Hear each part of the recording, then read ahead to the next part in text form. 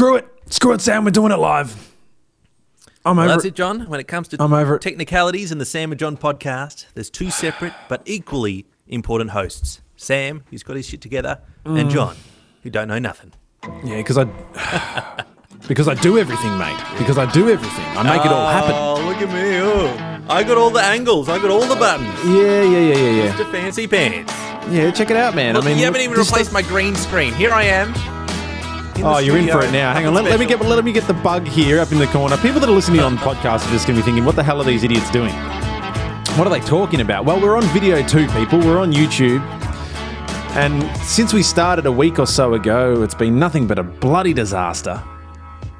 Yeah. But that's all right. Well, we're here to bring it back. We're here to bring it back with the excellence, with some of the classics.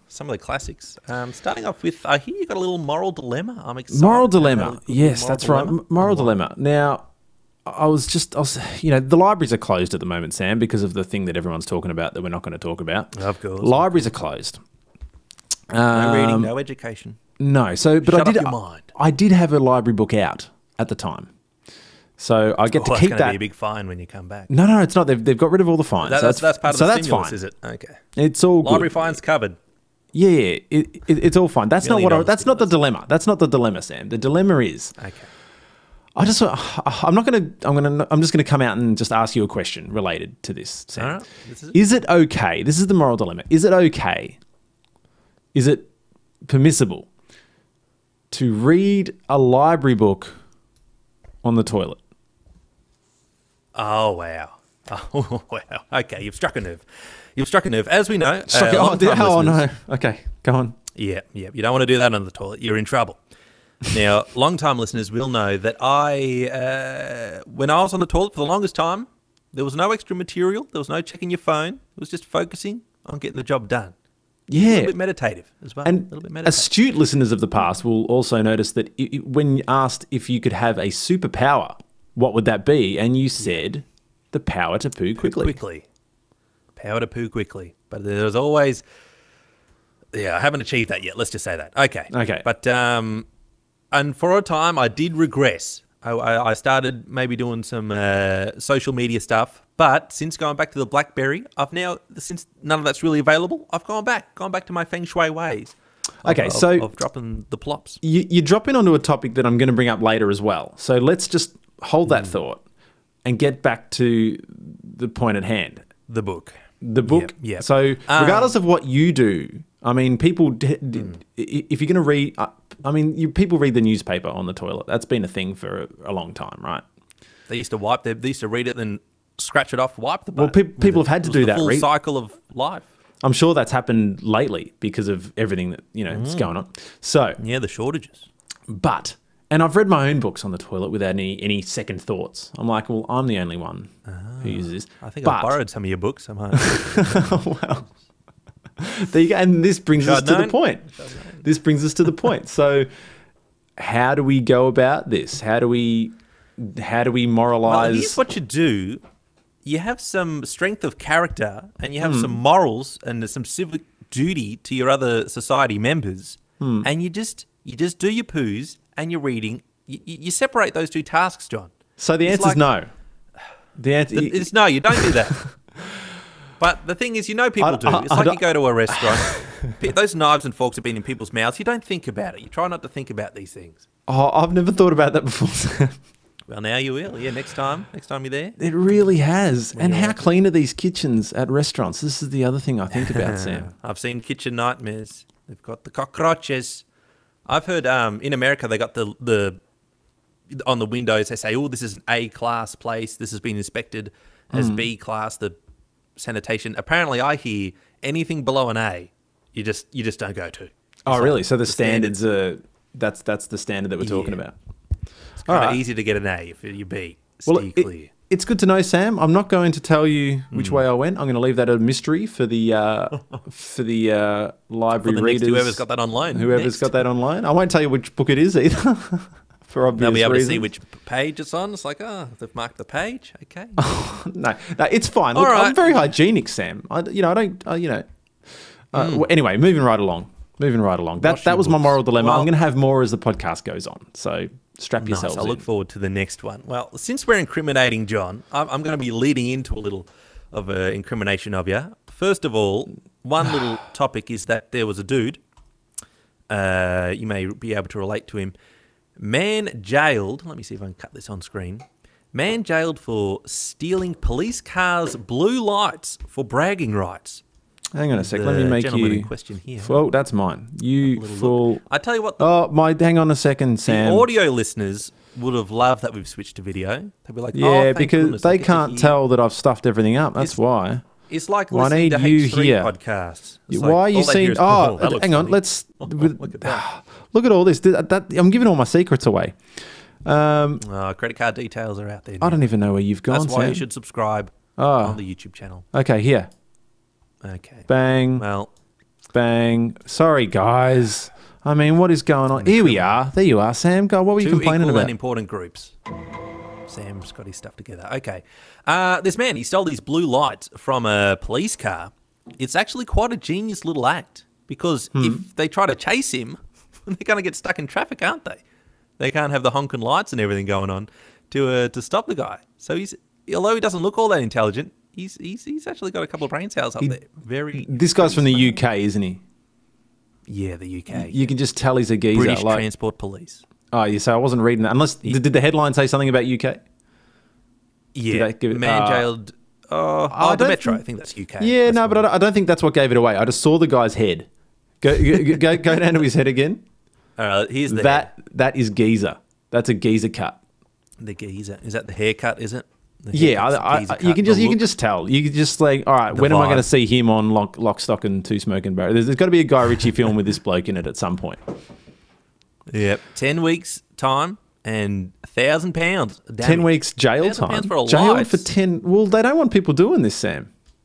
Yeah, and $1,000 for some lights. Good Lord. Look at the smile on the bloke's face. The other day. This guy's loving what he's just done. I remember when I was younger with a mate and we'd been getting on the sauce a little bit. And I think we were about 16 or something. And we ran across the road to the KFC and stole their big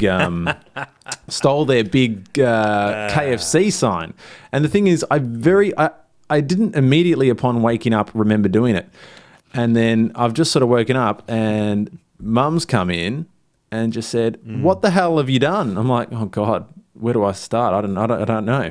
And we looked in the backyard and there's just this sign the size of the backyard just saying KFC, big whopper deal or whatever the hell the bloody thing was, the Zinger something. So it's that same kind of glee. But it was just that same glee that was on that guy's face. I was like, we'll just run across the road. Oh, look what we got. And this guy's loving it. But a geezer. I was a geezer. I'm pretty sure I was a geezer. I'm pretty sure I was a geezer. Well, I was going to bring that up. And I'm interested that you brought up self-incriminating. Actual thing. So there you go. That was the incriminating evidence I was going to bring up. You remember well. I do. And because I noticed it was missing. It's like, I thought they had a sign there. And then I realised, because I didn't see the evidence. And then you looked in the backyard. Away, hidden it. Yeah, it must have been back there. It's like, oh, interesting. Pieces of the puzzle. Sherlock Holmes. It was all coming in front of my face. Banner not there. Banner is here. I figured it out. But it is kind of a really lame thing if you think of like Hannibal Lecter. When he did his crime, his trophy was eating the people. This guy, when he did the crime, his trophy was the blue lights of a police car. Your trophy was the Big Mac of the Super Zinger Meal 45. You know, if you were in jail for 10 weeks, you wouldn't get the same respect. I don't think. I really don't think so. But I'm glad that I did avoid the 10 weeks jail. You know, I guess. Yeah, what's the statute of limitations on KFC? Do you want to know the funny thing? And this is not a word of a lie. The KFC is literally next to the police station. Oh, yeah. You can confirm this, Sam? It's literally next to the police station. Yeah. So I guess I'm egging you on, like, yeah, probably. Look at it. Look at this dickhead. Anyway, there you go. Fun fact. Self-incriminating on the podcast. Well, there you go. Are we ready for another moral dilemma? Or? What's the statute of limitations on those sort of crimes? 12 years? Hopefully it's something like that. All right, let's move on to the next moral dilemma, Sam. I was thinking this the other day. You bought me a book. It's to do with books again. kind of. Yeah, the you one bought you me a read on the book for my toilet, birthday? No, well, I don't think I Dropped read in this one on there. the toilet. Rinsed it out. It's fine. Anyway, I got a book from you for my birthday last year. It was The Art of Happiness, or about the Dalai Lama. Oh, Dalai Lama, he's calm, is he? Be happy. Yeah, and do it. He's not Indian. Well, anyway. Well, he's close, isn't it? To Tibet. He lives there. He lives It's almost there. He lives there now. He might have picked up a bit of the accent. there. I reckon he would. It happens to everyone. Okay, so I read this book, and he's often talking about, you know, different methods that he does, and then how it can relate to Western people and all this sort of stuff. And the guy who's doing the book asks him, you know, how does this relate to Western people? And he's like, oh, I guess if, you know, you're a Western person who lives this way, it's different, because he has all these differences where, like, he's never, he doesn't have any, he's celibate, like a priest kind of thing. Part of the Dalai way. Part of the Dalai way, and he doesn't involve in any of those kind of thoughts and actions and all that sort of thing. And it just made me think that a bit after that, I was watching I think it was like Embarrassing Bodies, you know, that show that's on late at night with all the weird things where they have close-ups of all the things and the pusses and all that sort of stuff. It's a great show. I used to watch that now. It's like, it's a great show. Actually, maybe it wasn't that. Anyway, something I was watching about was talking about prostate health. And it was saying in order for men to stay healthy, there needs to be... I'm going to be careful because we're in lockdown. There's people potentially listening to my house here, so I'm going to have to be talking in code here. But okay, so in order to keep a healthy prostate, you need to keep things flowing regularly, basically. All things. Okay. All right. And so it just made me think, you know, that's a health issue, right? That's a health issue. So does the Dalai Lama masturbate? Was he for health reasons? In the book? And does that pass Buddha's tests? Was he a little on edge? Did he mention that? Ooh, late at night when all the other monks have gone to bed? Well, maybe that's what he's doing. He has to go hands free with the meditation. He's like, "Come on, it can work." Maybe I think he did actually talk about tantric meditations. So, that's one I don't know. Things, is it? Maybe he's on that level. He doesn't have to touch it. It's just. That is how advanced he is. That's why he's so happy all the time. He's just like at any moment, close his eyes, boing, pops one off. That is enlightenment. That's nirvana right there, isn't it? There you go. Anyway, no one knows what he's got under those robes. But I mean, it's somewhat of a serious question. Because people didn't imagine he's got standards. He's got standards. He's got standards, but this is a health issue. If he's just meditating so well in front of a group of people and something starts coming up, it's like, oh, Jesus, is he all right? You can't say anything. He's the Dalai Lama. It's like, oh, Jesus. No, you don't want to embarrass him. But that's the thing, like, everyone assumes that he's probably a vegetarian because a lot of Buddhisms are vegetarians. But apparently the doctor said to him a while ago that, look, for health reasons, you should really start eating meat. You need your protein, and he must have had some certain issues. He's like, yeah, okay, I'll eat meat. Yeah. Cool. Probably says, yeah, and you got to keep the juices flowing for the. Oh, well, yeah, I guess so. Yeah, I guess so. All right. If I have to get up pretty early, no one's up. You know, he does get up pretty early. Get it done. There you go. Anyway, these are the things I trip on, Sam, when I'm in quarantine. You know, these are the things. These are the things you wonder about. Come to mind. I don't know why. We should all wonder about that. I wouldn't ask him to his face. Do we have any? Yeah, Dalai Lama. How often? Do we have anywhere where people can? Do we still have a Twitter? Can people let us know what they think? Whether the Dalai Lama does have a good time? Let's do it. So you can leave it in the either the comments of the YouTube. Go to Sam and John on YouTube in the comments. That'll be the easiest. Or we do have Sam and John on Twitter. You can probably find us there, and we should probably start looking at it if that's the case. We should integrate a bit of twitting. Yes, don't tweet the Lama himself. Don't tweet the Lama himself. No, probably not. Probably not. The pry. That wasn't in the book. That might be the extra. He wrote a few books. It might be in one of the subsequent. It's in the sealed section. Yeah. Well, it was called The Art of Happiness, wasn't it? There you go. I mean, maybe the whole thing was just an innuendo. Could be. Just saying. It could be. John, I had a transformative moment. Now that sounds heavy. Last night. Yeah, this is some pretty intensive stuff. We're getting real now. I've been watching a lot of Back to the Future. How to Live a Happy Life, Dalai Lama, yap. This is Sam time talking now about life. I'm dialing in, mate. I'm rubbing my temples. Last night, there was a full, maybe not a full moon, apparently a pink moon, a red moon, some sort of special moon. Apparently, it was just really bright. Apparently. I was looking. I was checking throughout the night, and my son wanted me to wake him up if it turned pink. We looked at it, and it was bright. It was big. It was like a mini sun, but it wasn't pink where we were. Anyway. It was a honking moon. That's it. I was told around 11 to head out, take a little gander at the moon. Only happens every so often. This is your one chance. You were told. Were you told by our father by any chance? I was told by Dad. He let the whole family know. All right, yeah, very good. Everyone, check out the moon. Guys, check out the moon. That's right. So we got the astrologer. It was good. It was good. In the family, that's good. Yeah, it's a good little tip off. So it came up to 11. I was getting ready for bed. I was like, I should probably check the moon. I couldn't see it from the back window, and I couldn't see it peering through the front window. So I thought, get outside, you lazy prick. I'm gonna have to go outside the front and look at the moon. And for some weird reason, and I find this a bit weird and a bit stupid as well, I was like, I don't want to go out the front. What if the neighbour's pretty much right in front of my house, their house? I was like, they're gonna. Who's this? What is he doing? Why is he outside? What's he doing? Why looking is he at the moon? What's he doing? What a weirdo! What a nerd! Weird guy. I know. It's like that was going through my head. So I was like, nah, maybe I won't go see the moon. No, although if you're wearing that beanie, they already know you're a nerd. But anyway, go on. Oh yeah. It was a magic gathering. That's it. Represent. I love it. But anyway, yeah. But yeah, that's my excuse. Yeah, that's a good idea. So I thought, do I want to see the moon? And I said, yes, I want to see the moon. So I was like, what are you doing? This is ridiculous. Just go see it. And I recently read the headline of a book. Didn't read the whole thing. I can usually get. That's how advanced of a I am, book. you know? Usually that just happens on 1000. Facebook or on the clickbait news. You know, people get outraged by a headline and just move on. So you're doing that with books now. Just book with by its cover. Now. See you later. That's it. Judged. It's like, T1000 or whatever. You can read a book super fast. I don't even need that. I just look at the book and I get the idea. It was called the 5-second rule. And I did actually listen to the intro of that. We learnt that in primary school, Sam. We learnt that, if it falls on the ground, you eat it. You just got to do 5 seconds. Pick it up quickly. Apparently, it's like that with life as well. If you have a thing that you want to do that can make your life better, you have 5 seconds to physically act towards it.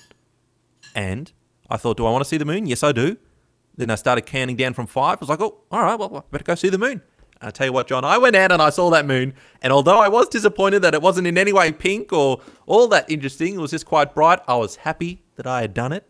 And I went to bed quite a happy man, accomplishing going outside my own house. And this is what modern life has come to. The level of achievement is kind of like the bar's pretty low. And I'm not giving you crap with that. Like I get what you mean. I seriously get what you mean. The fact that we can't just do it's such a you have to rile yourself up so much to appreciate the simple things. Like and how silly it is in perspective. Yeah, it's like just get outside to see like in ancient times that type of a moon would just be like, oh my god, did you like everyone would be talking the next day, did you see the moon? Whole like town will be around. It was like massive, like because usually day to day you campfire, stars, same crap every night. Oh, but the moon was really bright last night. Oh my god, you see it? Oh yeah, it lit up the whole sky, and they talk about it for hours, like they were talking about a footy game.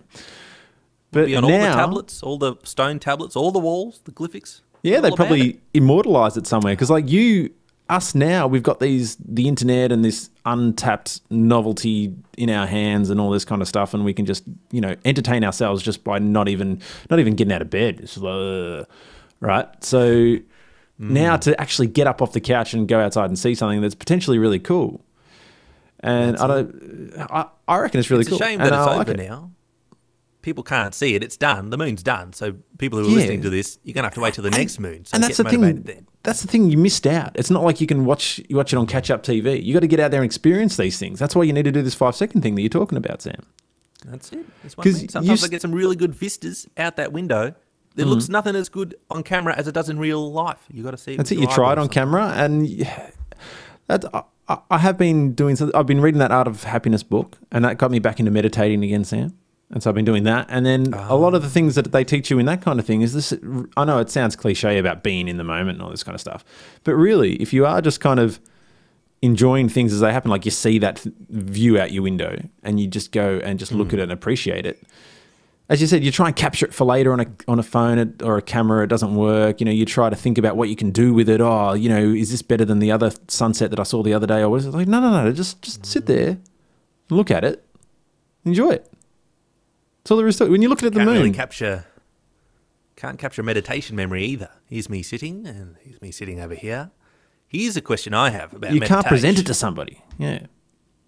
Meditation. I don't really meditate, and I don't think I've done it properly. But if you've done it and you do it, is there like a moment where it's like, ooh, I guess it's not because the whole thing is you're not thinking, but it's like, is there a moment where you're like, ooh, I'm meditating now? Yeah, there is. But then as soon as you realize that, you're kind of stuffing it up.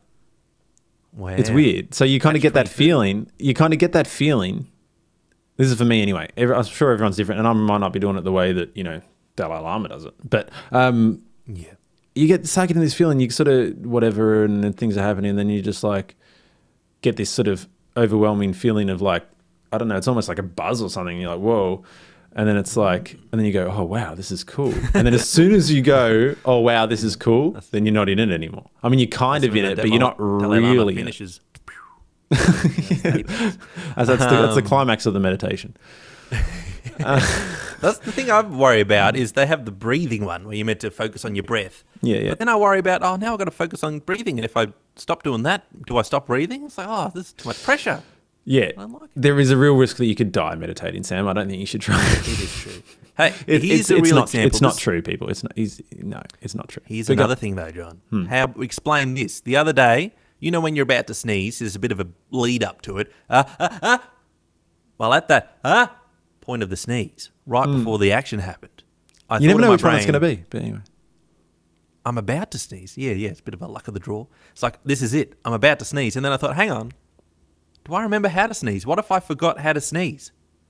And in that moment, I had forgotten how to sneeze, and it didn't happen.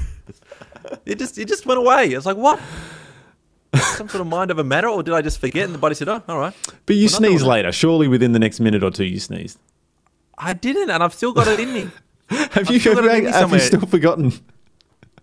Yeah, I don't think I've sneezed since, and it's at once. It's all going to come at once, and it's scary. I have a sneeze in me somewhere, John. I need an extra sneeze. In this world that we found ourselves in with this threat that is forever around us, you really should learn how to sneeze. It's how you get rid of... Maybe not. Maybe I'm actually helping people because the sneezing is how it gets out there. Maybe. Here I am. Everyone forget how to sneeze. Keep your distance. Forget how to sneeze. Live. Maybe. So I'm going to lose these glasses because they're hurting my head. Looking too smart. Reading too many books. Sam, that's weird. Because maybe... Well, it is weird when you sort of... See, the weird thing is with the meditating, you're supposed to concentrate on your breathing, but not breathe in any particular way. So you're not actually supposed to be doing the breathing. You're just focusing on the breathing. Yeah. So it's not like your body's... Yeah, it's like your body's still doing the breathing. You're just noticing it and doing it. You're not like, now breathe in, now do this, blah, blah, blah. That's like the opposite of what you should be doing. The breath is so weird because it's half automatic, but also a little bit under your control as well. So that's why I don't like but that's what makes it so interesting. And that's the whole thing. You're supposed to be interested in the breath. And so then you're just sort of like tripping on something that's really simple. And then it's just like, But the next level of meditation is like not even focusing on the breath at all. It's like literally just letting the mind do what it wants, but not go following down a rabbit hole of thought, just kind of just observing all the thoughts. It's not like you don't have any thoughts. Have you ever been in one of those tanks? One of those... No, but there is one near my house. I want to check it out. One of those... Everyone, Joe Rogan does it, so it's cool, basically. Everyone wants to be like Joe, eat elk and, have a float in a tank and all that kind of stuff. All them weed ninjas. The weed ninjas. Anyway, but yeah, I want to try it out, Sam. Maybe we should try it out. Maybe that should be our next challenge. Yeah, maybe it could be a little episode. Rhett and Link, famous YouTubers, tried it out, and I didn't like their explanation of what it was like. They were just like, how about that? What was it like? Never gave a good answer. It's like, but that's what the whole episode's about. But they were just peeking out, man, being YouTubers, doing stuff. Being YouTubers, that's it. Well, maybe we could do one. Page, that's another issue. I think it's expensive, Sam. That's me, better. I think it's expensive. That's one downside. It's another thing where it's like meditating. What if you forget how to breathe? I've already forgotten how to sneeze. What if I forget how to breathe? I'm concentrating on it too much. In those tanks, what if I'm so out of it, I flip over, drown in the salt water? That's what freaks me out, man. You're meant to let your mind wander and get out of it, so then you don't even know that you're dead. Yes. And then it's your coffin, your soggy little coffin.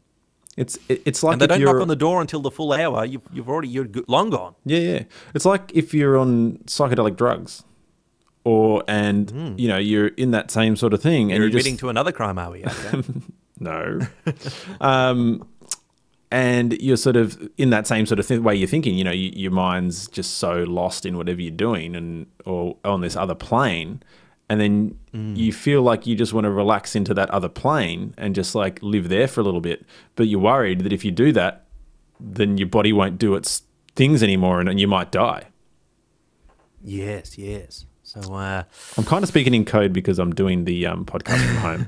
But maybe on another podcast we can go into that a little bit deeper. But yes, it is a strange feeling, this worry that like you may...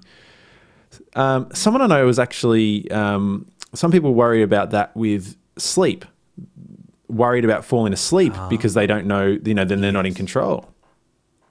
Well, that's so it's a very similar thing. thing. Consciousness. If you're not in control, weird. Sometimes you feel yourself going to sleep, but that's usually when you wake up again. It's only you wake up and you realize, I must have gone to sleep at some point. The definition is that you don't realize you're going to sleep when you're going to sleep. Yeah. Or else you wake up. And that could be a potentially scary thing. I had a really weird dream last night, funnily enough, is that I kind of stayed up late last night trying to figure out an issue I was having, technical issue in the office, and mucking around. And then it got to kind of late, like 12:30, 1 o'clock, and I'm like, I should go to bed. And I was dreaming that I was staying up playing guitar in my office, and the lights are on, and I'm staying up playing guitar, and this is awesome and everything. And I'm like, I should go to bed. It felt like it was 3, 4, 5 in the morning or something. I should go to bed, bloody hell. And so in my dream, I go to bed, and as soon as my head hits the pillow, I wake up in real life, and it's light outside, and it was just like, I didn't get to sleep. It fully felt like it was one continuous thing, like the dream and the waking up was one continuous story. And so that I'd literally gone like that and slept for less than a second. And obviously I'd been asleep. I think I went to bed at I probably got to sleep at 1:30. So I'd had sleep. It was 8 o'clock. So I'd had hours of sleep. But it was really weird. It was literally it was continuous. It was really trippy. That is kind of trippy. If you ever fall asleep in your dream, you wake up. That's a new rule, perhaps. Maybe. I might try that out. It was as soon as my head hit the pillow that my eyes opened, and it was light outside. Right, another level. And into another dream. I don't know. Is that another dimension? Who knows what dreams are? What the hell is a dream? What is a dream? And they're all independent. They're all independent little dimensions in people's brains because they don't interact with each other ever. God. Yes, in our own little worlds. And sometimes I got really pissed off at people in my dreams. Like, I'll say, Dad. No different to real I got life, really annoyed. He was messing. Yeah, he was messing with my good camera. I was like, Dad, what are you doing? You've scratched the screen on this and all this stuff. And I was getting really worked up and annoyed. And then I woke up and it's like, none of that actually happened. But I was still a little bit annoyed. And then I had to realize, Sam, none of that happened. that does happen. So, I think, it's so weird, isn't it? Or if you've been trying to do something and, being really disciplined about something whether you want to sort of not be drinking alcohol or you want to not be eating sweets or something like that or eating better and all this sort of stuff. And you have a dream that you just had a binge whatever thing and you start getting really pissed off at yourself. I was doing so well. Oh, bloody hell. Blah, blah, blah. And you wake up and you're like, and you're like, hang on. That was just a dream. I'm still good. I'm on track. Yeah. I'm doing my thing. Yeah. I've smoked in my dream. I've never smoked in real life ever. But in the dream, it's like, what am I doing? I'm smoking. What's this all about? Yeah, it's weird. Bloody hell. Here's the thing. I'll just say, I know people that have done something similar. Like they've had some really hardcore drugs in their dream. They've never had them. but they get to feel what they assume are the effects. It's very weird. It's like, there you go. Well, apparently you have a bit of that in your brain anyway, so maybe you did give them a bit of schmunz, as it is. Yeah. My thing is, when you have a dream, you often don't know it's a dream, but the emotions you're having are the same. What's the difference of being happy in real life to being happy in the dream? You're still happy because the facts are different. Things actually happen in the real world, whereas things don't probably actually happen in the dream. But the way you experience them are the same. So, what's the difference of if something really awesome happens in a dream, like maybe not if you win the lottery because then you feel really bummed out when that happens, but say you do a really quick poo, you wake up, you feel a little good about yourself. You feel all right and you can own that. because the feeling was real. All right. Yeah, you really got that. As I said, that bar's really high, isn't it? That's it. But Did I really see the moon? Was it just a dream? I do get what you're saying though, because it's like, what is the difference? Like and I used to be really into lucid dreaming when I was a lot younger. I was reading books about it and like trying to do it. And if you do practice, you can do it. Like you can teach yourself how to do it. And it's pretty cool. For people who don't know, that's where you realize you're dreaming and you control the dream at that point. Yeah, there's like little tricks you can do. Like when you do realize you're in a dream, you're like, oh, actually, this is a dream. I'm in a dream. Oh, cool. And then you go to do it. And then usually when you get to that realization, you start waking up. And you start, and once you get good at it, you can see when that's starting to happen. And there's these little tricks you can try that do work, like spinning around really fast in a circle. Gets you back under, and then you calm down. You got to calm down. That's the thing. What if you start thinking about scary things? Anything could happen. All these good things I can now imagine. Oh, that killer could see me right there. And then you forget you're in a dream, and now you've got a nightmare on your hands. Yeah, well, it could be. But the thing is, I feel like you're kind of in control, but you're kind of not. It's still stuff that's happening, but you kind of know you're in a dream, so you're like, I'm going to go through this door. What do I want to be on the other side of this door? I reckon this. Like, come on, let's go see. And then you open up, and then you look, and it's like, it might be something different, or you can't get through the door, or something like that. Or usually what I do is fly. I love flying. So when I realize, I'm like, I'm going to fly. I can do this. I can do this. I know I can do that. No, I can do this. And then, and you just sort of start floating, and then you start flying, and you're like, wow, I'm actually flying because I'm feeling like this is a thing. And then you remember it when you wake up. It's pretty cool. I'm more of a levitator. Maybe I should try it again. Like a levitation. Yes. No, I've done the levitation thing too. Yeah. It's always in front of our old house. We used to live in the old suburb where we grew up in the younger years. Near the KFC. No, the younger years. Oh, yeah. Pre-KFC days. Pre-KFC days. All right. And so it's always on the front lawn of that place that I do this levitating thingy. Maybe you should go back there. Maybe that's a sign. Maybe if I went back there, I could do it in real life. Maybe. Anyway, it's very trippy. Bougainville. Yeah, it was a little bit like... maybe it was like that then too. I don't know. Yeah. Well, nice little pod, John. I think we've had a successful pod. Yep. I think we have. Pod there, John. I think we'll call the pod, and I think that's a very good thing to do. And I think that we should be back shortly because people can't get enough. I'll report back next time. I'm trying to do a bit of a digital detox kind of thing, Sam. It's not going great, but I'm going to report back next time with how that goes. Now, yes, I'll be excited to hear possible dumb phoneage, possible dumb Johnage. Well, that's to be expected. But anyway, we'll see how that goes. Thanks for joining us, everyone, whether it's on audio, on the podcast, through iTunes, Stitcher, YouTube, wherever it's going to be, on YouTube.